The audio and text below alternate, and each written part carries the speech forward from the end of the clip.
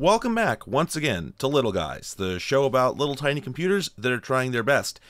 And this one, man, this is quite a package. There's a lot going on with this thing. It's actually one of my favorite little guys that I've gotten so far, so I'm so glad you've joined me to take a look at it. This has, man, it's got multitudes, stories from many directions collapse into this object, which is funny because all of them are boring. It is an intensely uninteresting device to anybody who's not interested in it. Do you know what I mean? Either you're a gigantic nerd and you can get excited by things that you have no imaginable use for and that are completely out of your wheelhouse, or you're not, and I don't know what you're doing on my channel. So this is an LG NC1000, and I came across this thing on eBay entirely by accident. I was looking for something else, I don't remember what, and I just stumbled on it, and I mean, the front of it looks pretty cool, but then you flip it around and you look at the back and you're like, whoa, what could be going on here? It's obviously a PC, right? Like with this port arrangement, you just look at it and you go, that's a personal computer, that runs Windows. And, well, if you have any doubts, I mean, there's the Windows embedded sticker right there. So yeah, clearly this is a personal computer. But is that not one of the weirdest form factors you've ever seen for one? I mean, we've looked at a few odd birds on this series so far, but I mean, this is just chaos. There's just ports everywhere, you know? There seems to be no rhyme or reason. Why do we have USB over here, but then we have USB over here as well? We've got a recessed USB, right? We've got optical audio, but then we also have analog, except it's like protruding into the case on the bottom, like they didn't really design it for this chassis, right? And likewise for the memory card reader over here, that's just sort of, yeah, it's outside the comic frame. Calvin and Hobbes. Did Bill Watterson design this thing? I mean, what's up? And then, of course, we've got this thing over here that's got a little handle on it, so you can tell that pulls out. There's no question. And when I saw this thing in the eBay listing, I looked at that and I said, that's the computer, isn't it? That's the whole computer, and the rest of this is something else. I just know that the entire machine is in here, which immediately begs the question, if that's true, then what's all this stuff for? Why is it over here? Why isn't it part of it? Why does the computer unplug? Why are there no other controls or indicators or anything on this thing? What the hell is it? I had to know, so I immediately ordered it, and then I went and did some research. So, this is a digital signage appliance, and I think I've touched on this a couple times before in videos, but just to be clear, digital signs are, well, they're exactly what they sound like, right? When you go to McDonald's and the menu is constantly changing so you can't see the thing that you're looking for, you know, like you're scanning through the list of burgers and then it suddenly becomes a list of drinks, that's a digital sign. And of course, it's got a computer back there that's got to be cycling through those menu items. And it's going to have a schedule to tell it, you know, what time of day to switch from breakfast to lunch. And most likely, it's going to be able to pull updates from some central server, right? These are all highly desirable things, of course. And I have to correct myself here a bit, because in some earlier episodes in this series, I made the assertion that all these digital signs just have like a normal PC on the back, like a Windows computer. I asserted that they never run Linux and that they're usually not centrally managed in any way, that they just have like a copy of TeamViewer on there. And whenever somebody wants to change the image on the screen, they just log in remotely and just replace the JPEG. Okay, so I'm not entirely wrong, okay? And in my experience, up until the point when I said that, this was true, because I kept finding little guys that had been used for that exact thing. They were just an ordinary, like an Intel NUC kind of thing, running Windows with a simple program to play a video file or a series of images. And indeed, they literally had something like LogMeIn installed. And I've since spoken to people, quite a few people in comments, who have confirmed that there are many digital signage and advertising applications where that is exactly what they do. But I've also been informed that there's lots of applications where they do things completely differently. there is a tremendously broad range of different kinds of devices used for this application. And at the absolute bottom end of the market, you've got what one person referred to as a JPEG to HDMI converter. Basically, a little gadget you can buy off Amazon that's just a box with an SD card slot. You put a card in it and it just reads the files and converts them to an image you can plug into a TV, and that's all it does. No smarts, no scheduling, nothing. Then as you move up in the market, you get into the sort of things I was talking about, like these Windows PCs that just run very simple, slideshow software, but can be administrated remotely. But then as you continue going up, you get into like the really involved, dedicated, sophisticated solutions, and these get nuts. Case in point, this video isn't even about this thing, but eventually there will be a video about it because these things are really cool. This is a Bright Sign, and they're a company that's been around for quite some time. They make a ton of different digital signage players. They're pretty much all this bright purple, makes them very distinctive. And these are not little guys. So this is out of scope for this series. It does have some PC-esque ports on it, but as I understand it, this has an ARM processor and it runs Linux with a completely custom software stack. So this device is capable of doing what I said, taking a series of JPEGs and just flashing them on the screen one after another, or playing an MP4 file or whatever, but it can also do a lot more. I can't even begin to get into it in this video, but just to give you an idea, you can do things like plug in an external HDMI signal and then superimpose live data coming from a server. So for instance, you've got some sort of local video feed, maybe something else is playing video, or you've got like a satellite TV box or something like that. And then you can have a banner superimposed over that that's got current prices, sales, a news ticker, whatever you want. It can output audio. It can actually accept interactive control signals over the network, over RS-232, over GPIO. It actually has a ATSC television tuner. So if you wanted to have local broadcast TV being displayed, and then, like I said, superimpose current information over it, you can do that.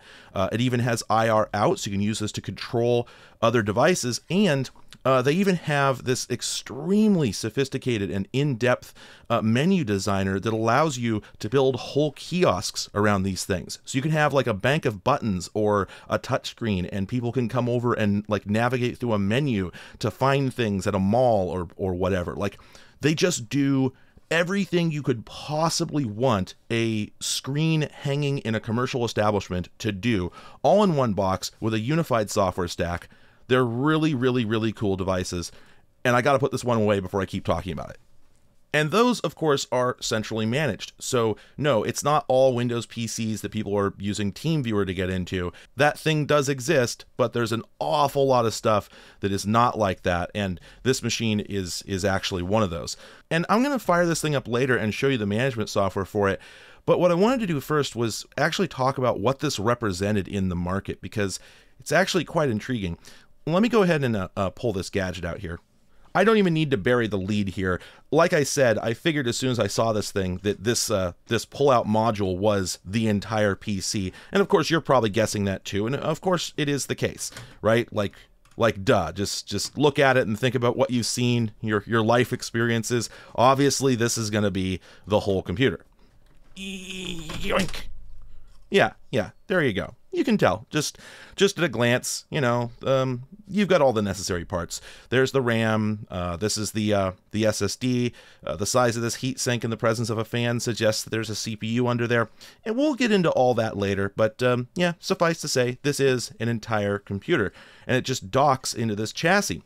But why? Why do this? Well, as I said, this is a digital signage computer. And the nature of those is that they're going to be plugged into a screen that's usually hanging somewhere, like it's installed in a public place, sometimes, above the counter at a fast food restaurant, or sometimes like when you go to the mall and you see one of those TVs that's just like in the window of a store and it's running a slideshow or advertisements or whatever. All of those have some sort of computer backing them. The display itself is typically a completely ordinary television that just has some sort of module plugged into it. And that's what this was intended for. You can see on the side, we've got these metal tabs here and here. Let me just show you the manual for this thing real quick. So this thing came with a set of rails and this guide, which you would stick to the back of a television. So you can see here, you bolt this to the VESA pattern on the back of the TV, and then you can take the NC1000 and just slot it into place. Then, of course, you just loop the cables around to connect it to the TV. You plug in your HDMI, you hook up your network if appropriate, and Bob's your uncle. And that's actually why we've got the recessed USB port on here. Although this can be managed centrally, you can also just put images on a USB stick and just plug it in there, and you wouldn't want that just, hanging all the way out where it can get broken off. So they gave you this nice recessed USB port here, or you can just use the memory card slot, or you can plug your drive in and hook up a keyboard and mouse and copy your files over to the internal storage. There's all sorts of options, right? But the idea is that this is the thing that attaches to the TV. And if, for instance, the computer itself should bite the dust, then you can just unplug this and swap another one in. And obviously, you're going to have to do a little bit of reconfiguration, but for the most part, it's going to be quicker and simpler than removing the whole thing that might be, trussed up, hooked up to all these cables and whatnot. And of course, the power supply is still good, right? If just the computer itself has failed, then you just buy this module, you throw this one away, and you put another one in. But here's the thing. I don't think that was the only idea that LG had for this product, because if we scroll down here in the manual, then eventually we get to another section for the NC1000, another version of the same thing.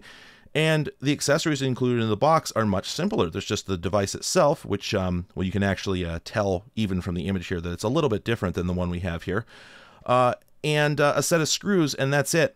And the reason is, if we scroll down to the installation instructions, in these images, LG instructs you to take the metal blank panel off of your television and then insert this computer.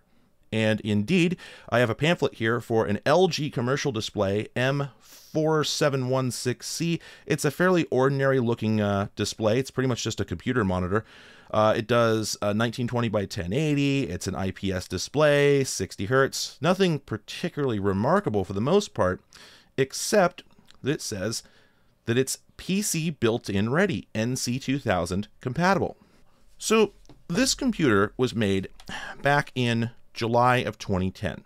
And as far as I can tell, that is when this product hit the market for the first time.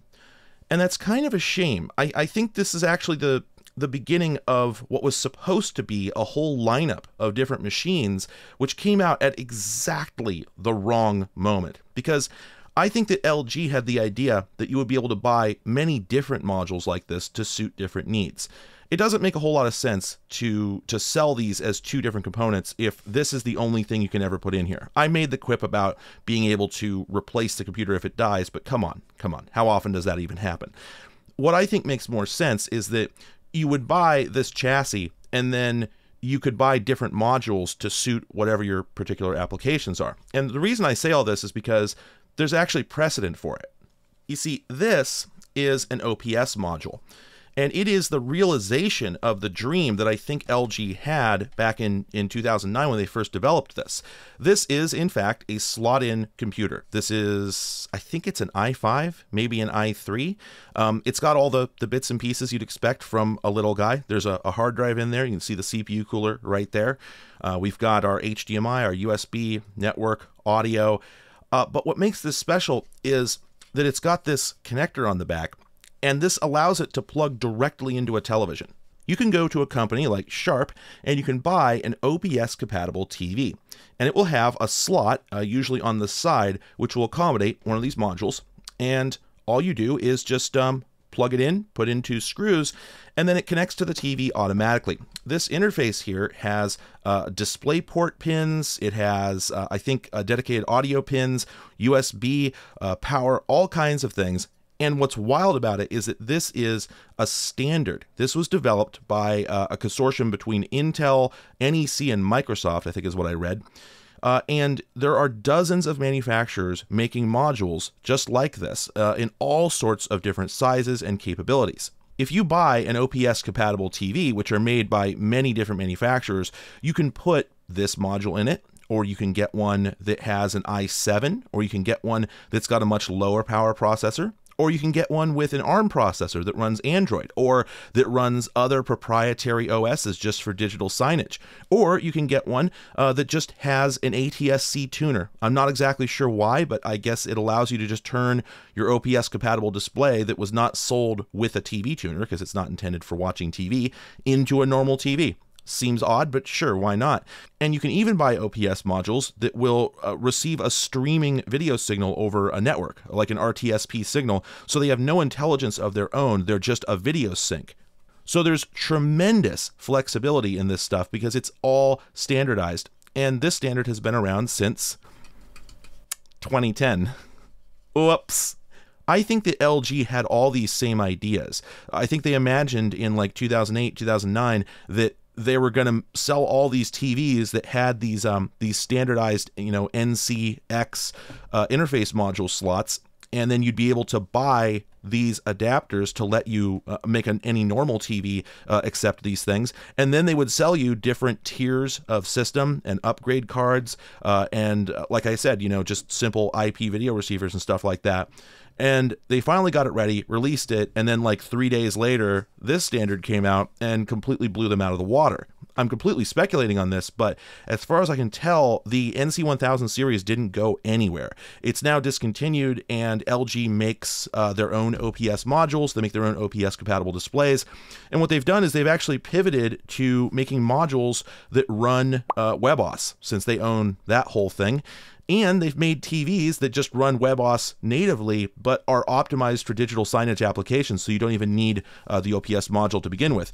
So LG has leaned in really hard to this standard, but I think that they actually got obliterated by it in the first place, and that this is the only thing they managed to get out before they realized how little sense it made. So to me, this is extremely fascinating. I had never seen this sort of thing until I started looking into these little guys and trying to learn more about digital signage. OPS is super, super cool, and one of my goals now is to have a collection of OPS modules. I want to have them all. I want to have the Android ones, I want to have the WebOS ones, everything. And the wild thing is that they're not that expensive, because you can't do anything with them without the displays, and the displays are super expensive. The only TVs that seem to have ever been made for this standard are like 75 inches and up. They're professional. They're thousands of dollars. Nobody seems to resell them. I think they just get thrown away when people are done with them. The few that are available still cost thousands of dollars, and I'm sure they'll get destroyed in shipping. So I have this thing, but I've got nothing to plug it into. So I'd love to say that everybody should go out and start buying OPS modules and having fun with them, but unfortunately, it looks like that's not going to happen unless some enterprising individual, decides to design like a dummy adapter we can plug in here, like a JAMA breakout board for OPS modules. It shouldn't be too hard. It's all spec'd. They're all basic signals. I could probably do it if I had the energy. However, for what it's worth, if there's anybody out there in like the general Pacific Northwest area who has an OPS compatible display, please get in touch. I really, really want one, and I can't afford to get one shipped here. I'm sure it'll get destroyed. But anyway, let's get back to the subject of this video. Like I said, this thing is, after all, just a personal computer, and I'd like to fire it up and show you the software because it gives you a decent glimpse of what digital signage is all about. And I know that sounds super turbo boring, but if you're the kind of nerd who watches my channel to begin with, somebody who can be entertained looking at stuff that they have no possible use for, then I actually think you'll find this software kind of fascinating, because it's the sort of doing something right that you don't usually see, the sort of generalized solution to a big, messy problem space. And I mean, with that said, I've been told by people who have actually worked with these things that they hate them, that the LG's entire digital signage product is actually just horrible and unreliable and miserable to work with. But you know what's great? I don't work in those jobs, so I don't have to care about that. I could just look at it and appreciate it for what it is. So let's get this thing hooked up. I'll show you what it does. And then when we're done, we'll take it all to pieces, because there are some really interesting things going on inside too. Now, this being an industrial machine, as soon as you apply power, it turns itself right on. There we go. And let's see if we can get into the BIOS here. There we go. Not that there's much to see in here, I just wanted to demonstrate that it is a perfectly ordinary computer. And the basic hardware, we've got an Intel Atom 330, which is, I think, one of the earliest Atoms. It's very, very old. It's also very slow. 1.6 gigahertz dual core, I believe. And we only have 2 gigs of memory. And I think that that's all it could take. I guess I could dig up a larger stick of DDR3 probably and test it. But the thing is, I'm a little unsure what the official capacity is, because on Intel's ARC for one of the early Atoms that I saw in an earlier video, it said there was a maximum RAM capacity of only 2 gigs. And so I just assumed that was true. But then I got a bunch of comments on that video from people saying that they had that exact Atom in various computers and they put a lot more memory in it. So I don't know if that's the effect of using an external chipset with a RAM controller on it, or if ARC is just wrong sometimes. Not sure. In any case, the specs for the Atom 330 specify next to nothing about the thing's capabilities, so I have no idea what its maximum RAM capacity is. However, the little SSD in there is 32 gigs, nothing special, and everything else in here is pretty straightforward. The only stuff that's unusual is these settings down here. I feel like I've seen them before, but they do seem a little odd. The whole SMU PM control and thermal node stuff, I think that's just some like management hardware. But why is there a PMU JTAG option? I thought by definition JTAG was something you could use without any involvement from the machine itself. Somebody has an answer for that? I'm curious what that does. But anyway, like I said, it's just a very vanilla BIOS. They have almost everything disabled. So let's go ahead and jump into the OS. Oh, by the way, I do actually have the original hard drive for this thing with the recovery partition. I haven't run it though, so I have the exact same software and files that the previous owner of this thing was using, which doesn't amount to a whole lot, but I will show you some of it. Did you notice that the startup sound was a little cut off at the beginning? I have no idea why. That only happens on this computer. Now, naturally, it's running Windows XP embedded, as is typical for the time, and when you power it on, it goes directly into the last presentation that was... Oh, whoops. I forgot that the the sample presentation I have loaded actually has music, and I strongly suspect that it's music that would get me, copyright struck on YouTube, so I keep forgetting to mute it. Anyway, so this is what the thing does. It's loaded up a presentation. This is actually one I made, not one that the previous owner was using, because as you can see, it's LG fashion, and this is the premium item template. But as I'll show you shortly, this is quite a bit more than just a slideshow or a video file. This is sort of like a PowerPoint slide. Every single component on the screen here is a separate component. The text, the images, the backdrop. This is animated in like a vector sense rather than like a pre-baked video file. This is being pulled in from an MP4. The whole thing can be animated. There's layers. The text can be substituted automatically from a database file. The sky's the limit. But this is, in the end, only meant to be a passive device. So this is all it does directly. Like, you're seeing it. This is what the NC1000 is. And if we hit escape, then we just bail right back to the desktop, and it's a perfectly ordinary copy of Windows XP.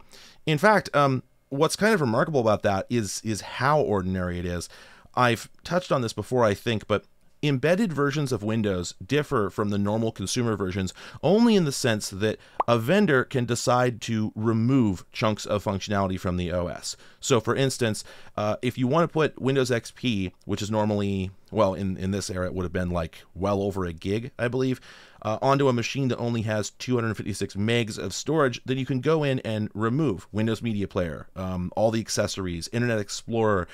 You can remove whole chunks of, not kernel functionality, but just about everything else. You can remove like the remote desktop service. You can take out crypto stuff, just pretty much everything that is not essential to the OS can be disabled. But it seems like LG hasn't really taken advantage of this, because it seems like most of the OS is still here. Like if we look in the start menu, we've got Internet Explorer, Outlook Express, Windows Media Player, and Movie Maker. If we go into accessories, all the accessories are here. We've got Hyper Terminal. We've got the fax system, right? And if we go in and take a look at the hard drive configuration, there's some odd stuff going on here a little bit, because there's two different partitions, and those are on that 32 gig SSD, but the C drive is only about 1.8 gigs.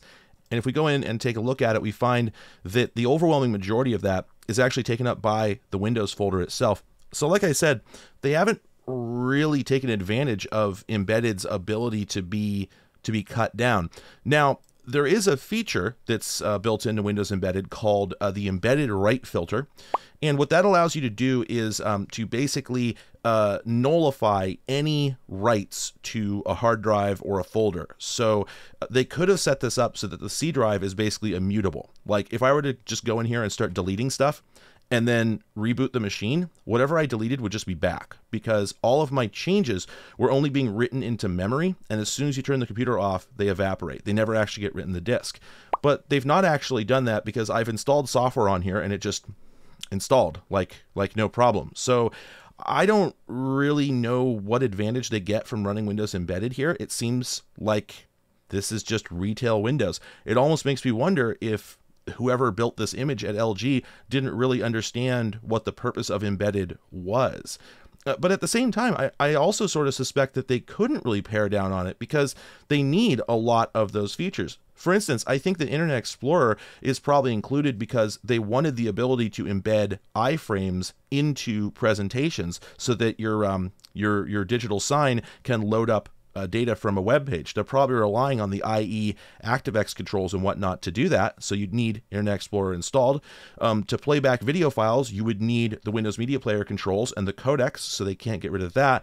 And while I'm not exactly sure why Windows Movie Maker would need to be on the player, I can imagine that it also provided things like transcoding ability or something like that.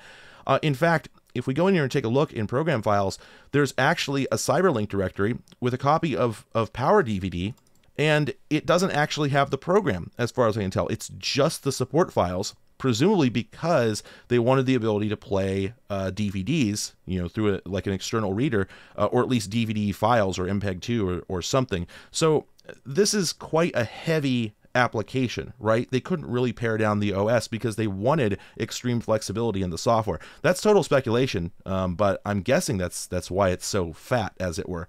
I don't really see why they would have bothered with embedded. They could have just gone with normal XP Home or Pro. It would have worked fine. Maybe the licensing was cheaper.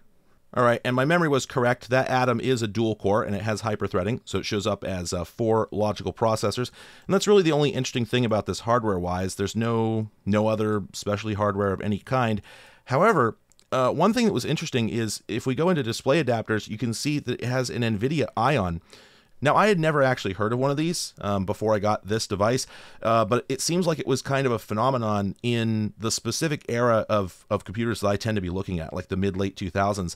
Apparently, NVIDIA made this chipset that was used in a lot of like embedded devices and whatnot, that was both a GPU and a chipset, sort of like, I think like the N4 series, but with a GPU as well. And apparently people hate them, is what I'm told. Everybody I mention this to just goes, oh God, an Ion. So I don't know what sucks about them, but this is the first machine I've come across that had one, so that's interesting. Maybe you find that amusing. But this isn't really showing us what the thing can do. Like, yeah, okay, it played that presentation. What does that actually tell us? In order to understand what makes this interesting, we really have to look at the authoring software. Now, I actually have that installed on here, and I could run it on this machine, but I think what's much more interesting is to run it on a separate machine, a central management server, as it were. Now, obviously, if we're looking at a little tiny computer, we're going to have to manage it with another little tiny computer. Enter the Dell D420. They shouldn't even make laptops bigger than this. I love the D420 because it's named after the weed number. I will point this out every single time that I use it.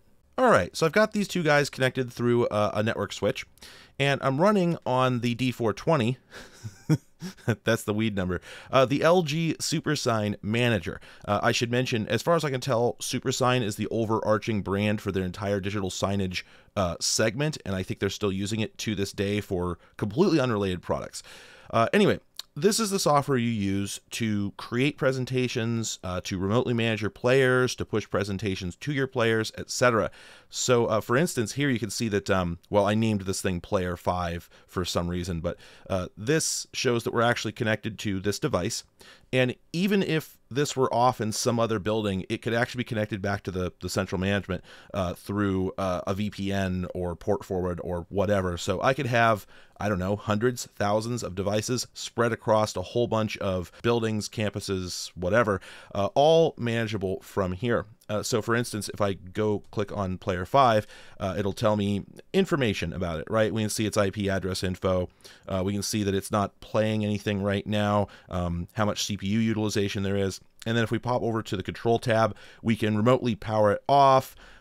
We can adjust a couple of options. We can send it a firmware update. A really interesting thing you can do with this, which I'm not sure what to think of, is create tile. If you've ever been somewhere and seen like a grid of monitors with a single image stretched across them, the way that that's done typically in my understanding is that you have a matrix controller, basically something that plugs into VGA, DVI, HDMI, whatever, and it takes a single image and then it just chops it up, scales it appropriately, and sends the individual segments out to a bunch of separate displays. Well, apparently you could also do this by getting up to 25 of these NC1000 devices, or I guess NC2000 TVs with them built in, hooking them all up to a single central management server, and then sending them all the same presentation, and then they'll just display little chunks of it. Now, I cannot fathom why you would want to do this.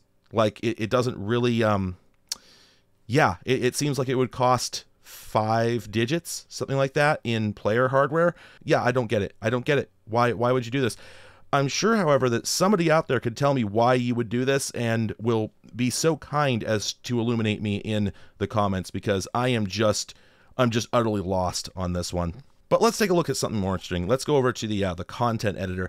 So from here, we can create presentations to run on these things. And it comes with a whole bunch of templates. So if we go to the template section here, we've got just some basic layouts, right, with various quadrants that you can populate with different data. But if we just go down here to one of their business type categories, they've got a whole bunch of prefabs for, let's see, product information, special event, premium item. That's the one that I was running on there. But let's pull up special event here. I should mention, by the way, this program is not terribly fast, and I think that that's because this is an Adobe Air application, I believe. And I don't know much about Air, but I get the impression that it's basically, what if you made Electron, except instead of using a web browser for the back end, you used like Adobe Flash? Because as far as I can tell, these things are made up of like SWF files. It literally sends an SWF to the device. And then those can have nested SWFs under that. And frankly, for like 2009, 2010, when this was first designed, that's a brilliant idea. Flash was still very much in, and it was a, scalable vector animation system, incredibly flexible, extremely powerful. And while it was known to be a security problem, there weren't a whole lot of better options at the time, because web apps just hadn't become what they are now. Nonetheless, it was never fast, but it is at least extremely flexible. So for instance, if we just grab an object here, we can drag it around. You can see that we've got a layer system. These things can be, scaled in place. This is, I think, just a very high resolution image. I don't think it's a vector because it says a photo over here. And this, by the way, this is what's called a zone. And it seems like these digital signage systems are generally built around this. The idea being that rather than just putting like a text object on the field, you create rectangles which can be populated by text at one moment or can be swapped out dynamically with something else. That's why earlier when I showed you that they had the the various just like rectilinear layouts, you would create one of these that would split your display into like quadrants, and then you could populate each one of those quadrants with some kind of media. And as far as that goes, obviously we've got like some baked in photos here, for instance. This one, I don't know, these like 1+1 badges on top of each one of these. I don't know if that's something the program is doing or if that's something that's baked into the graphic design. I can tell you, however, that the text down here is just text, so we can change the products to whatever we want. Likewise with the prices, I don't know why. I just realized the default prices here are $10.08 and $50.08. Sure, yeah, definitely someone prices things like that, right? And then if we go down here to the library section, this is our widget collection. These are all the things that we can add. So for instance, we could pull in some photos or videos. We can get a service here. We can import, like I said, we can have an iframe. We can have an RSS feed. We can put in like a custom HTML widget or a live date and time. And it supports video files, embedded flash files. You can have it play music locally. You can have it display a PDF or a doc or an actual PowerPoint file, I think. So the sky's the limit, and I'm not going to bore everybody by going through every possible feature of this thing because it would take just hours and hours and hours. The point is, you do all this, and then you can hit preview down here to see what it looks like. And you can see it when it loads in, it's not like baking in a file or anything. It's actually sending the raw SWF to the device because it has to then generate each layer on the fly. And you can also see that they're doing stuff here, like this is a vector animation. So presumably that's an embedded SWF file. And on some other things, you'll see like a bling sort of travel across stuff that's also like a masked vector animation. So there's, like I said, there's a lot of capabilities that this approach offers. But once we have the presentation ready to go, we just hit send to player. And if we're very, very lucky, this will work because the first 3 or 4 times I did this, it worked perfectly. And then after that, I started trying to demo it on camera and it just wouldn't do it. Oh, but it looks like there we go. Perfect. That is exactly what we want to see happen. Whew. So glad that worked. So this is what it does. And of course we can build a schedule here and we can tell it to load up different files, different times of day, different days of the week, different months, etc. It does everything you can possibly imagine that it would do. And then on top of that, it also has a feature where you can send broadcast messages or targeted messages. And this is really interesting because on its face, it doesn't seem all that important, right? But when you start to think about it, it's actually very flexible. So for instance, suppose that I wanted to announce that there's a buy one, get one sale on plates, right? So we go in here and we design a message. And of course we can assign all of our various, rich text attributes. You can tell it which direction you want it to scroll. You can have it scroll up, down, left, right, whatever, give it different backgrounds. You can make the background transparent if you want. Here, let's give it something wacky. There we go. Oh, that is really ugly. Let's try something a bit less offensive. There, that's bad. It gives you a preview of how it's going to appear on the screen. You can tell it how long you want it to appear, for how many days or for how many hours, minutes, or seconds. And then when you hit send, it just materializes instantaneously on the device. So obviously, like I said, you can use this to announce, sales and things like that. But a very interesting application that somebody told me about, somebody who actually works with this stuff professionally, they have a whole bunch of those purple bright sign devices that I showed you earlier hung up all around some sort of campus. I can't remember where it was, a school, a business, something like that. They're all doing pass-through to a local television station. So they're just basically TVs. But if there's an emergency, like if there's a fire or a chemical event or something, they can use this feature to cut off the television feed. So it kills the audio, kills the video, so everybody looks up and goes, what the hell happened? And then a moment later, a message appears that says, fire in the building, everybody get out. So yeah, if I haven't made my point already, these things are not useful just for advertising, just for marketing, just for, menus at McDonald's. They are general purpose, remote control graphics display units, right? And the sky's the limit. You can do anything you want with one. And this one's very, very old. Stuff like the bright sign that's actually still being updated. Oh man, I got to stop myself from getting carried away with this because I really want to tell you all the stuff they can do, but I have to save it for another video. The point is that you may actually be interested in one of these things for yourself. Probably somebody out there, probably a lot of people out there watching this are going, oh my God, I could use that to solve this problem, that problem. The ability to set up a whole bunch of devices and then remotely put a full screen image with anything you want in it, no matter how complex, and to on the fly send updates to it. That just screams possibility. And I know there's people out there that are excited, but don't want to go out and buy an LG NC1000. They're like $50 on eBay, but you're limited to, this device. There's only so many of them. They're many years old. Don't worry, because as it turns out, there's absolutely nothing that makes that device special. If you've been wondering, hey, what is unique about it? What makes this an NC1000? What makes the SuperSign software run on here and not something else? The answer is nothing. And not only that, but it doesn't even try to enforce this. The SuperSign software is just a Windows program and you can run it on any computer. Case in point, I've installed it on here. And if I just come in here and hit play schedule, then it doesn't work because the last time I used it, I deleted its project file. One moment. There we go. I don't even remember loading this template, but apparently this is the last thing I was testing on here before I screwed it up. But yeah, I did absolutely nothing special to this laptop. It's just running Windows XP, and I just went and downloaded the software from LG's website. I didn't have to crack it. I didn't have to use Internet Archive, nothing like that. I just looked up LG SuperSign Manager, and that took me right to the download page for both the manager and the player. So if you're interested in messing around with this stuff, then I invite you to go abuse LG's software. Now, in truth, I don't think you actually have to do that, because I'm pretty sure that I heard that there was an open source digital signage package out there. The website for it, I can't remember the name of the program, but the website for it looks like you have to pay for it, but you actually don't. It's one of those open source projects that's owned by a business, so they have to give it away, but they pretend that they're not doing that with all these like subscription pop-ups. But if you dig hard enough, you can find the download for it. Yeah, and I can't remember which one I'm talking about, but I'm seeing that at least Zybo, and Antheus are coming up in results for this, so it's something worth looking into. You might be able to find something that'll do what you want without having to rely on this ancient Adobe Flash software. But I just thought that was really interesting that LG had made no attempts whatsoever to lock this down. I mean, this is the kind of product where I would typically expect this to be locked behind a vendor's only login. You've got to have a support contract, etc. No, it's just an exe. You download it from their website. But now that we're done getting hype for digital signage, it's time to take this thing apart. Because as a computer, the NC1000 actually has a couple of interesting design elements, and there's actually one huge boneheaded decision that I can't explain. So let's go ahead and get into this thing.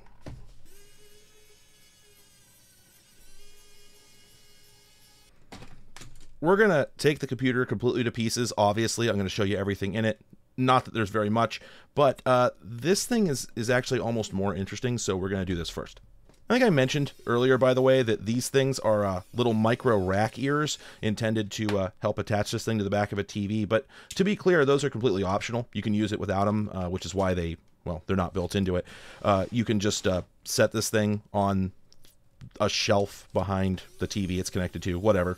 Also, one interesting thing about this chassis, you'd expect it to be made entirely of metal, or at least I would, because again, you know, this is going to get hung up over the counter at McDonald's. It's going to get beat up, right? It's going to be used in industrial environments, and you just expect it to be super robust, but it's actually mostly plastic. It's all just sort of ABS, other than the steel frame in here. But if somebody were to drop something on this or hit it real hard with the end of a broom even, I think they could split this cover.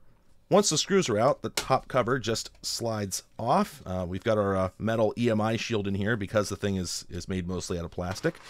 And then there it is. And yeah, there's not a whole lot going on here. But what is going on is kind of strange in ways. So obviously we've got, you know, our power supply over here. That is a switching power supply, right? Yeah, of course it is. Duh. But we just got the open frame power supply here, naturally. And because the electronics are exposed, they do have the case grounded, fortunately. Good. Then the power output from there goes over to this board, which of course plugs into the computer itself. And this is kind of interesting because obviously this thing is essentially a dock. It's like a laptop dock, except that it's just for these. But there are more connectors here than there are here. We've got matching plugs for the micro D sub here, and then we've got a matching plug for this white 2-row thing here. But there's nothing matching this single row like Molex kind of connector here. But what's really intriguing about that is that there's a cutout in the heatsink that would accommodate that plug. So it seems like this heatsink was designed to go on a version of the board that had a connector in this position, but that would not be this board. There's no alternate pad there that would allow them to put another connector here. So presumably they were imagining having, you know, several other variants of this. I have no idea what would have gone through this connector. I'm not up to, you know, reverse engineering circuitry in that way. However, what I noticed is that this thing is clearly not as complete as it could be. Like I said, this thing basically serves as a docking station, so it's taking various signals coming over these cables here from the PC, and it's just splitting them out to these ports, and I'll give you some more detail on that when I take the board out. But it's not fully populated. We've got an enormous chip here with a ton of pins on it, clearly something quite sophisticated that's not installed. And then we have another chip over here that would have been BGA. And then on the back side, as you'll see, there's some pads where there could be memory chips. So this was intended to do something quite a bit more sophisticated. And I think that sort of explains why this analog audio connector ended up all the way down here, you know, jutting into the lower half of the case, because if we look where that installs, there's actually a pad there that could have a fairly high pin count connector. So if they'd put the audio jack on the top, there'd be nowhere to put that. So there seem to be accommodations here for some design decisions that they decided not to go with for this model. Not to mention, this is bent because you have to bend it to get the board out, but this mount here and here seem to be there to accommodate either another board or a larger board. So yeah, there were going to be variants of this, but as far as I can tell, this exact module is the only one that was ever made in the NC series. So we'll never know what those were going to be. But anyway, let's get this board out and take a look at it.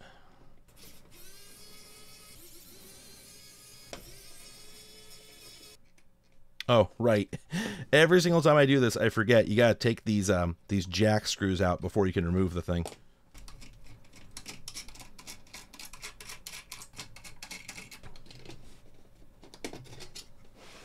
All right, so we got the board out, and it's not going to show us a whole lot more. Like I said, there are these spots on the bottom where there could be RAM chips. But what it is showing us is the complete lack of anything else on here. Maybe with these two chips, this board could have had some active function, but by and large, all that's on here is just passive components. This chip here, that is a controller for the memory card reader, but that's all it does. This one here is a level shifter. That's for the serial port. It pushes the 3-volt signal from the controller on the chipset up to 5.5 volts, I believe. And then on the back, there's just a, this is a quad 2-input NAND gate, I believe. And that's it. And that was treating me kind of weird at first, because this cable here, this looks like a VGA cable. It's got the shielding of a VGA cable, and we know that this thing has VGA. It's got this port here labeled D sub. That's a funny little thing, by the way. A lot of Asian computer manufacturers don't use the term VGA. They just say D sub, which is specifically incorrect, of course, because both these connectors are D sub. They're just different pin counts. But I wonder if this came about as sort of a trademark dodge, because the term VGA that we typically use for the analog video connector on PCs is actually an IBM term, and I'm sure they trademarked it. So perhaps at one point they were trying to avoid using the term, which seems kind of weird, right? It's not like IBM was going to sue anybody over it, but still, I can't think why else. Given that these are electronics manufacturers, surely they knew that D-sub was a completely inaccurate term, right? Because they were putting 9-pin connectors and 25-pin connectors on machines a decade before VGA appeared. So I don't know how it happened, but it seems to have stuck. There are still devices in the industrial market in particular being sold now that say D-sub to mean VGA. But at any rate, this cable here sure looks like the D-sub cable, because it's got the heavy shielding. It's got all these little tiny wires. Some of those look a little thicker, and I suspect that they're micro coax. This is exactly what every internal VGA cable I've ever seen looked like. It was this little wafer with these little spring clips on here and the heavy shielding. And the trouble is that if that were just VGA, it would leave nowhere for all these other signals, because we've got, in addition to the video, we've got at least 2 USB ports. We'll come back to that. We've got optical and analog audio. We have serial, and then we have at least one USB signal to talk to the memory card reader. And then whatever this thing would have been, we would have needed somewhere to communicate with that too. And there just aren't enough wires. This cable coming over from this board here, well, at least 2 of those wires are going to be power and ground, because that's how this board gets connected back to the power supply. And then besides that, we only have 8 wires remaining. We could run 2 USB channels over to this board, but given that there's no USB hub, that wouldn't be adequate. So I just couldn't figure out where all those other signals were. And, you know, I was making the assumption that they weren't in this cable, but then I counted the pins, and there's something like 25 or 30 there. VGA only needs 15 at most, and in reality, it's fewer than that. I can't remember what the minimum number is, but fewer than that anyway. And there's definitely enough pins here to run all those other signals. So I tried unplugging it while the thing was running, and sure enough, the USB ports on here went dead. So yeah, it's weird to mix high frequency digital signals and analog signals in the same cable, but that's apparently what they did. Very, very odd decision. At times, this whole thing feels almost like sort of a prototype, you know, like something that they let the engineers make that wasn't really supposed to go to production. And I sort of feel like because this was the very first version of this thing, that's basically what it was. Rushed to market, not 100% nailed down, and they would have done things very differently if they'd put out another version of it. But of course, well, we know what happened instead. Now, going back to those USBs, as I said, there's a funny story going on there. You can probably already see what it is, but in the front here, we've got this USB connector, which of course mates up with this cutout here. But then behind it, we've got this triple stacked tower of connectors, and only one of them is exposed, and it's the one up here. Now, it's probably pretty clear why that happened. I don't think you can go out and buy like a pick and placeable connector that's just a single USB that stood, you know, nearly an inch off the board. That might be a full inch, actually. Don't know what that is in centimeters, but come on, I mean, an inch, about that much, all right? I don't think they could have bought that, and they could have taken a normal single connector and suspended it up there, but then they would have had to put a standoff or two here and then make another board and then solder a cable between them. You know, it would have been a whole lot of handwork.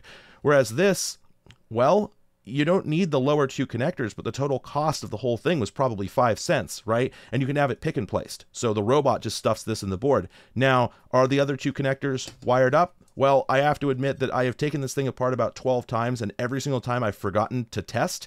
You know, because obviously you can't reach them with the thing put together. So I don't think I need to. I think we can guess that either they aren't wired up or they're wired up to the exact same positions. In any case, this is very clearly just a cost savings measure, but it's a really funny one to just Amontillado 2 USB connectors up inside of there to save 4 or 5 cents. Oh, and you know what? I almost forgot this. The one other thing I was going to point out in here is this connector up here, which I strongly suspect is just wired directly over to this one. And again, I don't have any idea what that does, but now that I look at it, I can actually see, yeah, the traces from there go under here and up to there. So no clue what that's for, but clearly they had the idea that this would have a different board over here, and you would put it in a different computer with different capabilities. So they had big things in mind. But with all that out of the way, we'd better take apart the computer itself. It's really honestly kind of the most boring element of the whole thing, but I know you want to see it, so let's get at it.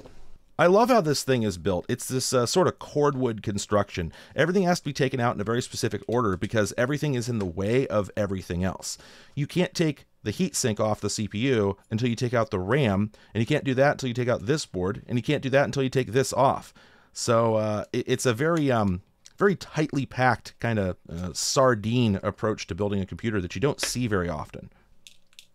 So this is the SSD, and I'd like to take a moment to comment on these. This is what's called a half-slim SATA drive. I have no idea where that name came from. I'm not sure if it's a standard or just a de facto thing. I have no idea what it means. These are pretty much exclusive to industrial devices as far as I know. I don't think I've ever seen them in even the crappiest consumer gadget. But because these are industrial and because they're de facto, I think that some companies define the form factor a little differently than others. So for instance, if we just look up half-slim SATA, then we find stuff that looks exactly like this. That's obviously the same drive.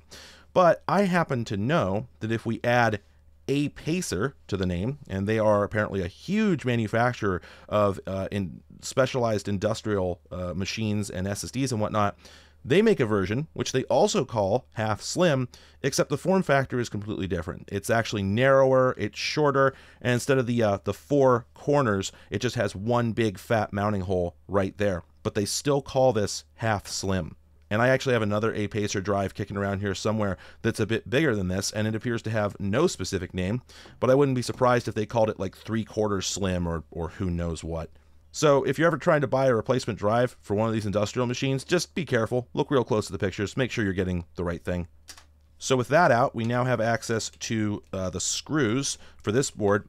And I love this board because it does so many different things. This is the riser for the hard drive. It is apparently the riser for the HDMI port. and it holds the battery. That's glued on there. So if you don't have this, then you have nowhere to put the battery. Well, you also can't operate the machine. So, I mean, duh, right? Uh-oh. Oh, lost a screw. Ooh, where'd that go? Oh, there it is. Phew. So this guy pops right out, uses one of these little tiny baby mezzanine connectors. And by the way, I have no idea what these pads are for. The only thing I can think of is that they're basically they're like pogo pins. They're like meant to ground the thing against this presumably grounded case below it. I haven't checked that with a multimeter, but that's all I can think of. They're clearly touching down on a ground plane. I don't know what else they would be for, except maybe transferring heat, but the SSD doesn't touch the board, so that doesn't make any sense. So yeah, I have no idea. Boop. Now, I love the routing on the fan cable here, and by that I mean I hate it. This appears to be what was intended. I think when I took this thing apart the first time, it had never been opened before, I don't think. And this was how the cable was routed, just through the heatsink fins. Now, okay, the sink is not likely to ever get hot enough to damage that insulation, and these aren't going to interfere with airflow enough to matter, but it's still just a weird kind of unprofessional way to do it. Again, this thing feels like a prototype, right? In addition, if I pull these cables up like this, if they're not pressed all the way down, oh, well, it's not going to do it this time, is it? Here, let's, well, if we get this up here, really? It's just not going to do it now? I took this thing apart and put it together a dozen times, and almost every time, there we go. The fan runs into the cables, and then it can be really hard to get them to tuck down again to a point where it won't do it. Of course it's behaving now. I guess I must have reformed them. Anyway, now that we're here, we'd like to take the sink out, but we can't do that because the RAM is in between the sink and the fan. You can see the sink actually extends down below it. I'm not sure why, but it does. So there's no way to do this. It's a chicken and egg problem. The only solution is to actually unscrew the fan itself, which you do by sticking the screwdriver between the fan blades. I have found no other way to do this. It's really awkward because you got to rotate the fan blades into the right spot. It's easy to take apart. It's not so easy to put back together, let me tell you. But then, once you take that out, you find out that only 2 of the 3 legs were actually attached. Again, just feels very Bush League, feels very almost hobbyist. So now we can take the RAM out. There we go. No idea what the sink is over here for. I also don't know why this hole is here. I don't know what that does. That seems to actually penetrate all the way down through the bottom of the thing. So, wow. Hey, wait a minute. There's a missing screw. There's actually supposed to be one more screw on the heatsink. That's not my fault. I didn't do that. I don't think. Well, that's intriguing. But now we've got all that crap out, we can go ahead and remove the heatsink itself. And lay bare the whole inner workings of this thing. Now, there's a couple intriguing things to see at this point. First off, so this is the Atom CPU here, right? And the Atom, if you're unaware, is essentially supposed to be like a system on a chip, sort of like a Snapdragon processor or something. It's supposed to be an Intel CPU, much like a normal x86 processor, like a Core, i7 or whatever, except that instead of requiring a whole bunch of external support circuitry, it has almost everything it needs on board, and it only needs very minimal external components to function. Well, in this case, they have equipped it with the NVIDIA Ion, and I'm not going to try and disambiguate this because it's a rabbit hole I don't want to go down, but basically, I don't know what this chip is doing. I know that the NVIDIA Ion is normally a chipset, that is, it provides the bridge between a CPU and many other components and I/O devices on a motherboard. It sometimes sits between the CPU and the bus, like the PCI or PCIe, and provides access to like SM bus sensors and stuff like that. But I know that an awful lot of that got integrated into the Atom. And I know that the Ion can also be a GPU on par with, I think, a GeForce 9400 GS at one point. So it's possible that all this is just a low-cost, low-power GPU, or it could be the chipset for the machine. I'm not really sure. But what I can tell you is that the thermal situation here is kind of unfortunate. The Atom has received this very nice copper lump that's been, I guess, epoxied, I think, into the aluminum sink. Yeah, because I don't see any other way of mounting it. So we've got this copper slug that's attached here, and you can tell that it's interfacing very nicely with the atom. But the NVIDIA Ion, all it gets is the bare aluminum. Now the thing is, this seems to be going all right. You saw it was functioning okay. You know, it's got the thermal pad on here. Well, here's the thing. I put that thermal pad there. Let me show you what this looked like the first time I took it apart. When I flipped the heatsink off, the first thing I noticed is the impressions from the two dyes on the atom, on that copper slug, they looked great, but there was just a hunk of TIM, thermal interface material, that like pre-deposited clay-like thermal compound that manufacturers like to put on their heat sinks, above where the Ion went, with no visible dye imprint in it, as in it wasn't touching. And the thing is, there is a gap designed into this system, as far as I can tell. When I took this thing apart earlier, I managed to get a picture where you could see that there's light actually shining between the chipset die and the heatsink. But this isn't uncommon. Manufacturers frequently design gaps like these into their devices so that they can use thermal pads or very thick layers of very heavy compound like that TIM material. Well, in this case, it looks like they did that, but they didn't get it thick enough because very clearly the die was not touching it. There was no imprint in the TIM, and the die itself had a bunch of nasty yellow thermal compound that was obviously dried out and had just baked for years and years in this thing's waste heat because it was not being effectively cooled. This thing was made in 2010. That seems to be the original TIM, so I think I'm the first person to get in here. And given that I found files on this device from 2019, I think we could safely say that this thing was running for 9 years with no cooling on the chipset/GPU. That's incredibly depressing. Now, the first time I took this thing apart, I thought I was super clever, so I just put a big daub of thermal compound on there and put it back together, and yeah, that didn't work. When I next took it apart, I noticed that it hadn't actually spread the compound out to the edges of the die. Whoopsie, I've since learned my lesson. When there's a gap, you have to use proper gap-filling material. So I then tried to put it back together using this pad here, which is, I think, about 2 millimeters thick. And you can actually sort of see, I think, that that was too much. You may have noticed earlier in the video, in fact, that the fans in this thing were absolutely screaming, and then at one point they just went silent. That was the point when I realized that I had probably put too thick a pad on there, so I stopped the camera, I took the thing all the way apart, and I swapped it out for this, which is, I think, a 1 mil pad, and it seems a lot happier with that. So this seems to be what they should have had on there in the first place, a 1 millimeter layer of thermal compound or a pad, and I don't know how it came to be that they put the wrong thickness on there.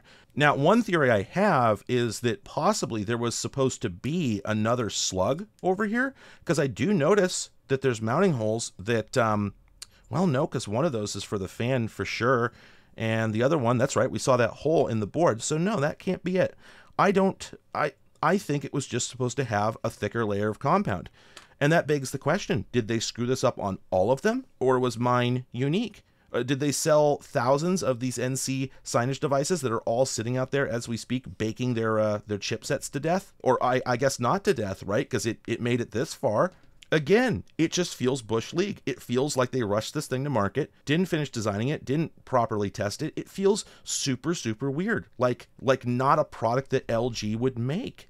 Now, having said all that, I just realized that I referred back to the video that I found on here from 2019, which I forgot to show you when I was demoing the software earlier, but I have footage from a previous take of this video. It's real straightforward. Apparently, the previous owner was some company called Paragon Fabrication, whose business was advanced specialty fabrication.